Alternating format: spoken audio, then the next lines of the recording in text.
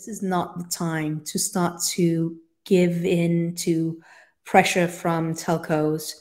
to get big tech to pay more for their infrastructure. We need to apply pressure to member states and competition authorities to look into the telco markets and try and see if the competition is at the right level and that the